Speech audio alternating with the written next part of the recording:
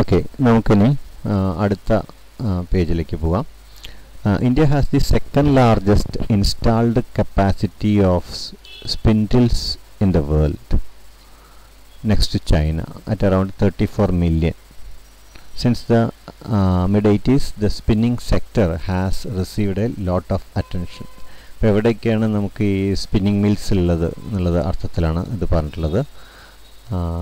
Spindles, ലോകത്തിൽ തന്നെയുള്ള സ്പിൻഡിൽസിനെ കുറിച്ചാണ് പറയുന്നത്. നമ്മളിപ്പോൾ ഇവിടുന്ന് വായിച്ചു വന്ന് നമ്മൾ എന്തൊക്കെയാണ്,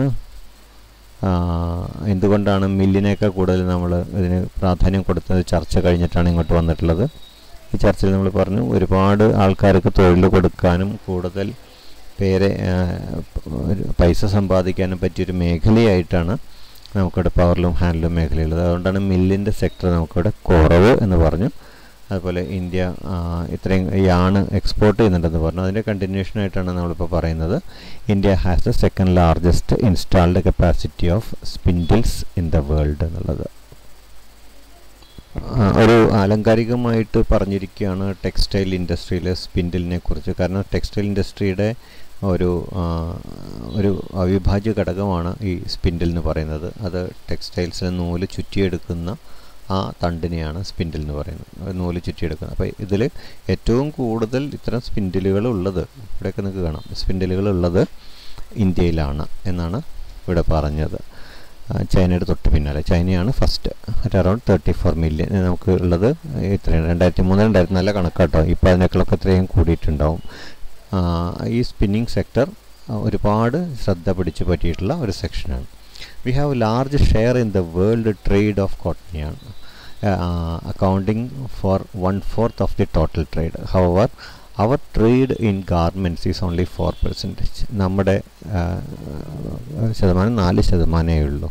Our spinning mills are competitive at the global level. നമ്മുടെ സ്പിന്നിങ് മിൽസ് ഗ്ലോബൽ ലെവലിൽ തന്നെ കോമ്പറ്റീറ്റീവാണ്. Capable of using all fibres V produce. നമുക്ക് തന്നെ നമ്മുടെ എല്ലാ ഫൈബേഴ്സും ഉപയോഗിക്കാം. അത്രയും നല്ല ടെക്സ്റ്റൈൽ ഇൻഡസ്ട്രിയാണ് നമ്മൾ ഉൽപ്പാദിപ്പിക്കുന്ന ഫൈബേഴ്സ് മുഴുവൻ നമുക്ക് തന്നെ ഉപയോഗിക്കുമ്പോൾ.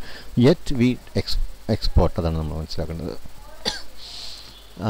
The weaving, knitting and processing unit cannot use much of the high quality yarn that is produced in the country. ഇത് നമ്മുടെ ഒരു ലിമിറ്റേഷൻ കൂടിയാണ്. വീവിങ്, നിറ്റിംഗ്, പ്രോസസ്സിംഗ് യൂണിറ്റ്, നമ്മുടെ ഇന്ത്യയിലുള്ള ഈ യൂണിറ്റുകൾക്ക് നമ്മൾ ഉൽപ്പാദിപ്പിക്കുന്ന ആ ഹൈ ക്വാളിറ്റി ഫൈബേഴ്സിനെ അതിൻ്റെ നല്ല രീതിയിൽ ഉപയോഗിക്കാൻ, അത്രയും ക്വാളിറ്റി ടെക്സ്റ്റൈൽസ് ഉണ്ടാക്കാൻ നമുക്ക് കഴിയുന്നില്ല എന്നൊരു ലിമിറ്റേഷൻ കൂടിയുണ്ട്. There are some large and modern factories in these segments. ഒരുപാട് അത്തരം ഫാക്ടറികൾ നമുക്കുണ്ട്. But most of the production is in fragmented small unit. ഉണ്ടെങ്കിലും നമ്മൾ നേരത്തെ കണ്ടല്ലോ 6% മാത്രമാണ് അത്തരം മില്ലുകളിലുള്ളത്. ബാക്കിയെല്ലാം ചെറിയ ഫ്രാഗ്മെൻറ്റഡ് ചെറിയ യൂണിറ്റുകളിലാണ്. Which കാറ്റർ to the local market. അതുകൊണ്ട് അത് ലോക്കൽ മാർക്കറ്റിലേക്ക് മാത്രമാണ് ഉള്ളത്. This mismatch is A major drawback for the industry. ഇതാണ് നമ്മുടെ ഇൻഡസ്ട്രിയുടെ ഒരു വലിയ തകരാറ്. എന്താ പറഞ്ഞത്, നല്ല ക്വാളിറ്റി നൂല് നമ്മൾ ഉൽപ്പാദിപ്പിക്കുന്നു, പക്ഷെ ആ നൂല് ഉപയോഗിച്ച് നല്ല ടെക്സ്റ്റൈൽസ് ഉണ്ടാക്കണമെങ്കിൽ അത്രയും ഹൈ ക്വാളിറ്റി മില്ലുകൾ വേണം. പക്ഷെ ഇവിടെ മില്ലുകളുടെ എണ്ണം കുറവാണ്. അതുകൊണ്ട് തന്നെ അത്തരം നൂലുകൾ നമുക്ക് പൂർണ്ണമായിട്ട് ഉപയോഗിക്കാൻ കഴിയില്ല. ആ നൂലുകൾ ലോക്കൽ മാർക്കറ്റിൽ ചെറിയ ഫ്രാഗ്മെൻറ്റഡ് യൂണിറ്റുകളിലേക്ക് പോയിട്ട് അത്ര ഹൈ ക്വാളിറ്റി ആയിട്ടുള്ള തുണികൾ പുറത്തേക്ക് വരുന്നില്ല എന്നുള്ളത് നമ്മുടെ ഒരു ഡ്രോബാക്കാണ്. As A result many of our spinners export cotton yarn. അതാണ് സംഭവിക്കുന്നത്. നമ്മുടെ സ്പിന്നേഴ്സ് കോട്ടൺ യാൺ ഉണ്ടാക്കിയിട്ട് അത് നമ്മൾ എക്സ്പോർട്ട് ചെയ്യും.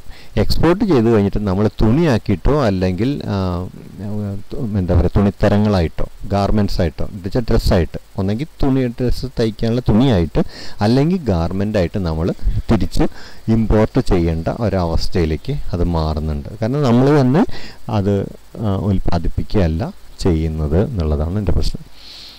Yarn is sold at 85 per kg. അത് നമ്മൾ ഈ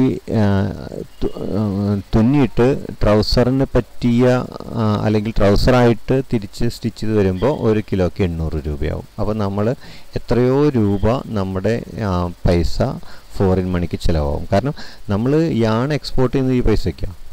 തുണി ഇമ്പോർട്ട് ചെയ്യുന്നത് 3 പൈസയ്ക്കും. അത് നമുക്കൊരു നഷ്ടം ഉണ്ടാക്കുന്നുണ്ട്. Value is added at every stage from fibre to yarn. അപ്പോൾ നമ്മൾ ഈ വെറുതെ കോട്ടൺ ഫൈബർ ആയിരിക്കുന്ന സമയത്ത് നിന്ന് അതിനൊക്കെ വില കൂടും. നൂലാവുമ്പോൾ നൂല് നെയ്ത് തുണിയാവുമ്പോൾ അതിനൊക്കെ വില കൂടും. തുണി കട്ട് ചെയ്ത് സ്റ്റിച്ച് ചെയ്ത് ഗാർമെൻറ്റ്സ് ആയിട്ട് വരുമ്പോൾ പിന്നെയും വില കൂടും. അപ്പോൾ അങ്ങനെ ഒരു ഗ്രോത്ത് ഈ ടെക്സ്റ്റൈൽ ഇൻഡസ്ട്രിയിൽ നടക്കുന്നുണ്ട്. അപ്പോൾ അതിൽ ഏതെങ്കിലും സ്റ്റേജിൽ നമ്മൾ നമ്മുടെ പ്രൊഡക്റ്റ് പുറത്ത് കൊണ്ടുപോയിട്ട് തിരിച്ച് ഇമ്പോർട്ട് ചെയ്യുമ്പോൾ നമുക്ക് നഷ്ടം ഉണ്ടാവുന്നുണ്ട്. Why it is important for us to improve our weaving sector. നമ്മുടെ വീവിങ് സെക്ടർ നന്നാക്കണം എന്ന് പറയാൻ കാരണം എന്താണ്? കാരണം നമ്മൾ യാൺ എക്സ്പോർട്ട് ചെയ്ത് കഴിഞ്ഞാൽ നമുക്ക് കുറച്ച് പൈസ കിട്ടും. അതിന് പകരം നമ്മൾ ഇവിടെ നിന്ന് തന്നെ വീവ് ചെയ്ത് നമ്മൾ മെറ്റീരിയൽ ടെക്സ്റ്റൈലാക്കി മാറ്റുകയാണെങ്കിൽ നമുക്ക് ആ ഫോറിൻ മണി കൂടി ലാഭിക്കാൻ പറ്റും. അതുകൊണ്ടാണ് ഇത് പറയുന്നത്.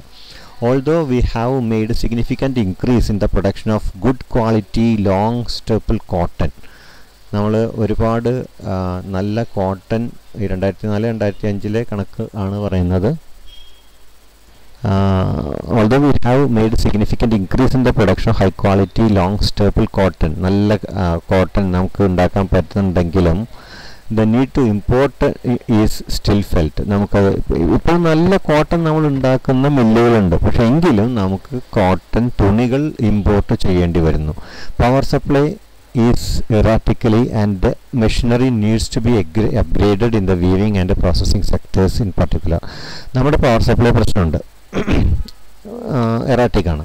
അതേപോലെ നമ്മുടെ തയ്ക്കാൻ ഉപയോഗിക്കുന്ന മെഷീൻസ് അത് അപ്ഗ്രേഡ് ചെയ്യേണ്ടതുണ്ട്.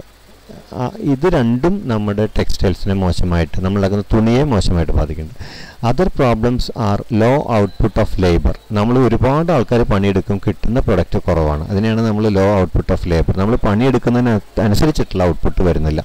And stiff competition with the synthetic fibre industry. നമ്മൾ കൂടുതൽ നാച്ചുറൽ ഫൈബർ ഇൻഡസ്ട്രിയിലാണ് വർക്ക് ചെയ്യുന്നത്. പക്ഷേ സിന്തറ്റിക് ഫൈബർ ഇൻഡസ്ട്രി ഉണ്ട്, എന്ന് വെച്ചാൽ ടെറി കോട്ടൺ, പോളിയസ്റ്റർ, നൈലോൺ തുടങ്ങിയ തുണികളുണ്ട്. അത്തരം തുണിത്തരങ്ങളുടെ പ്രൊഡക്ഷൻ കോസ്റ്റ് കുറവാണ്, ഫിനിഷ് കൂടുതലായിരിക്കും. അപ്പോൾ അതിനോട് കോമ്പീറ്റ് ചെയ്യുന്നതിലുള്ള പ്രശ്നം കൂടി നമുക്ക് ബാക്കി നിൽക്കുന്നത്. ഇത്രയാണ് കോട്ടൺ ഇൻഡസ്ട്രിയെക്കുറിച്ച് പറയാനുള്ളത്. ഇനി ജൂട്ട് ടെക്സ്റ്റൈൽസിനെ കുറിച്ചാണ് നെക്സ്റ്റ് പ്രസൻറ്റേഷൻ നമ്മൾ സ്റ്റാർട്ട് ചെയ്യുന്നത്. Thank you.